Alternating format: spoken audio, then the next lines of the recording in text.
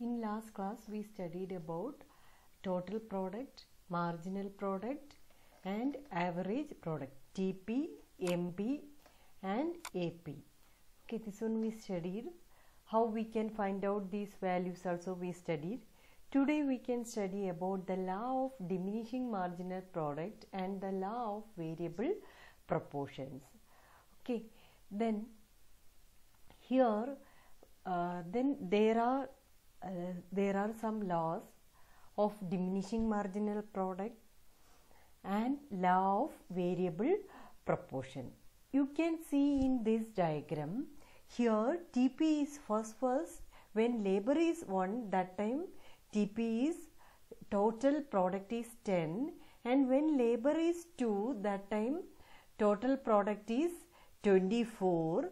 Okay, here you can see the values. Okay, that time total product is 24, and when labor is 3, that time total product is 40, and when labor is 4, that time total product is 50, and when labor is 5, that time total product is 56, and when it is 6, that time it is 57.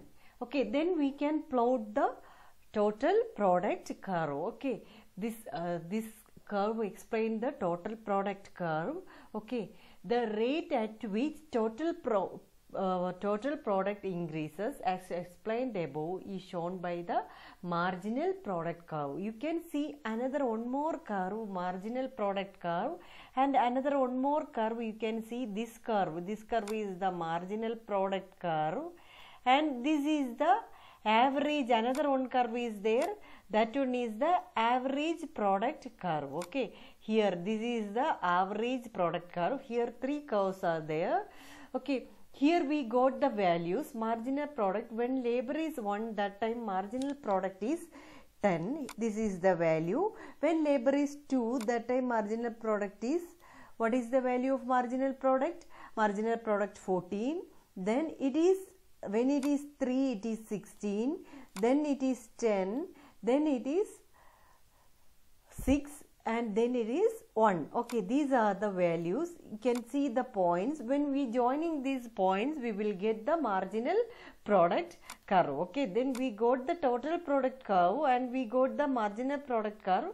Now next one is average product curve. What is the value of average product? When labor is 1, that time average product is 10, and when labor is 2, that time average product is 12. When labor is 3, it is 13.3. Here you can see average product. Okay, then when labor is 1, that time it is 10. Then when labor is 2, that time 13 point something. Then when labor is 3, that time value is this much. When labor is 4, that time average product is 12.5. okay, then this one, then 11 point something, and it is 10. Then when we are joining this curve, we will get the average product curve. Okay, then we got the total product curve, average product curve, marginal product curve.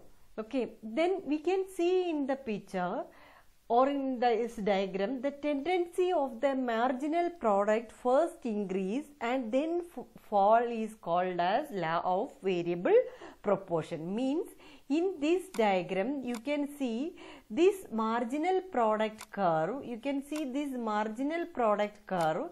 That marginal product curve first it is increasing, then it is falling. Means first it rises and after that it's sloping downwards. Okay, this law is called as law of variable proportion or law of diminishing marginal product. Okay, then law of variable proportion says that the marginal product of a factor input initially rises. Which factor input initially rises?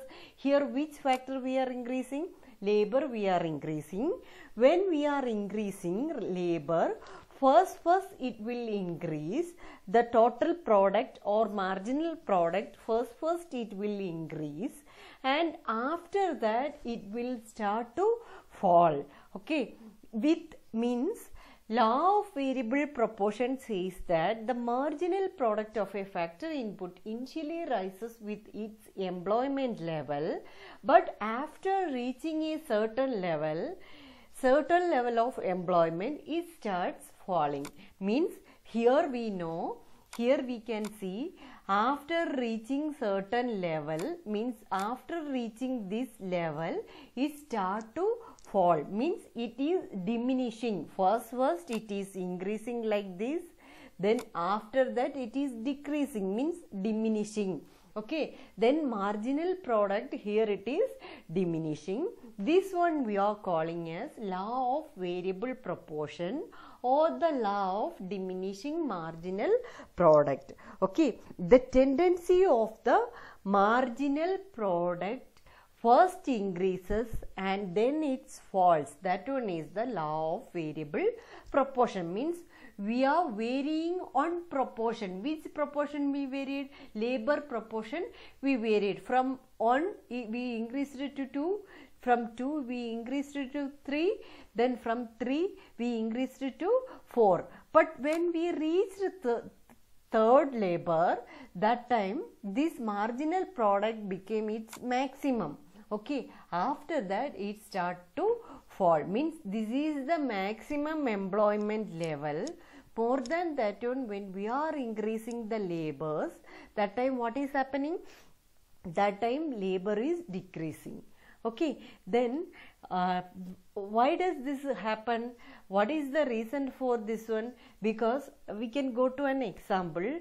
Okay, suppose in a 4 hectares of land, okay, here you can see one example is there, a farmer who has 4 hectares of land and chosen how much of labor he wants. Okay, if he uses only one worker, he has too much land for the work.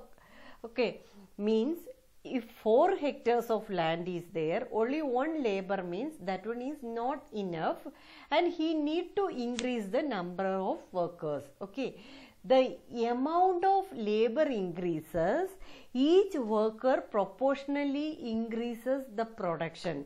Okay, then when the marginal product also increase as per the production increases. Okay, when he increased the 4th worker or when he added 4th worker, the land begins to get crowded, means for that land 3 worker is enough. Okay, each worker has sufficient place to do their work. Okay, when they are when the producer or that owner adding one more worker, that time that land became crowded.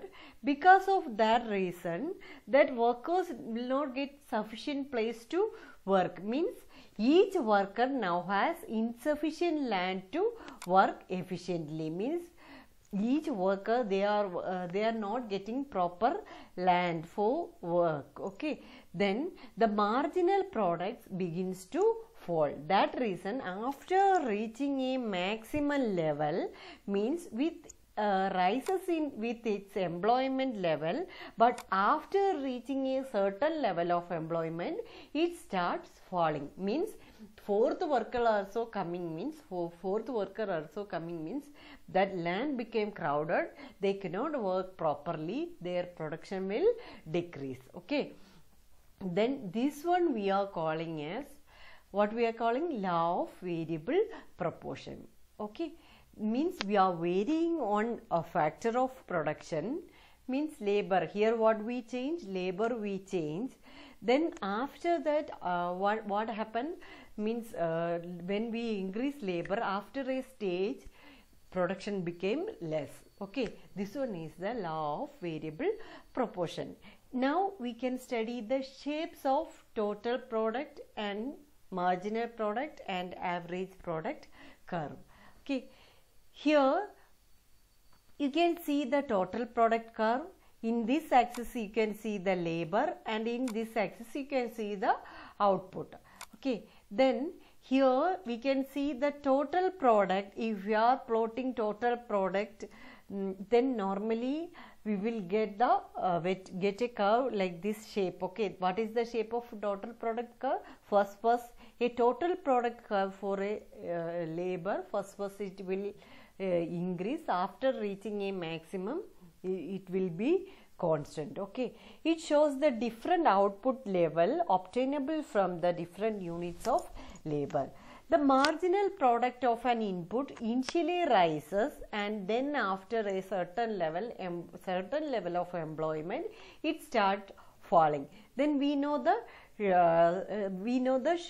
shape of the total product curve. It is a positively sloped curve. Okay, means it is positively sloped curve. And in the case of marginal product curve, you can see the marginal product curve. First it is increasing or it rises, and after a stage, in this stage production is maximum. If we are employing more laborers, what will happen? Production will be less. Okay, means marginal product of labor will reduce. Okay, then this is the maximum employment level. Okay, after that it will start to diminish. Okay, then what is the shape of marginal product curve? We can see this is a inverse U. Inverse U means opposite of U shape. Okay, inverse U shape. Then marginal product curve is inverse U shape. Okay, what is the shape of marginal product curve? It is inverse U. The marginal product of input initially rises, and then after a certain level of employment, it starts falling. The MB curve therefore looks like an inverse U shape.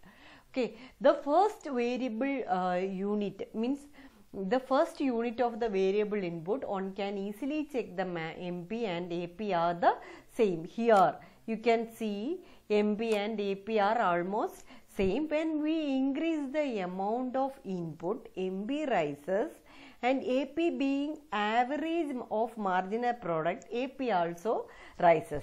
Then after a point, okay, MP starts falling. From this point, MP starts falling. As the value of MP remains higher than, always MP will be higher than the AP. Means this curve every time it will be above the AP curve. MP curve will be above the AP curve. What is the reason? Because MP value will be higher than the AP value. Here you can see the values. Okay, in this table you can see the value. Here it is 10, almost same. Okay, first starting point it is almost same. Then here it is 14. MB value is 14, higher, and AP value is 12. Here it is 16, and here it is 13. Here it is 10, here it is 12, and here it is 6, and here it is 11.2. Then first starting stage, you can see what is the reason?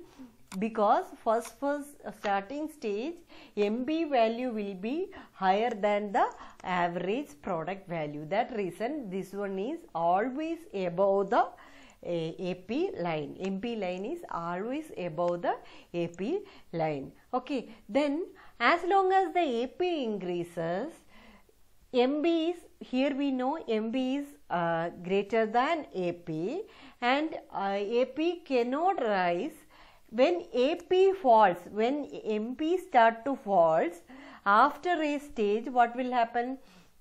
After a stage AP also will start to fall. That time MP will be above the, AP will be above the MP curve, because the value difference will come after when it start to fall.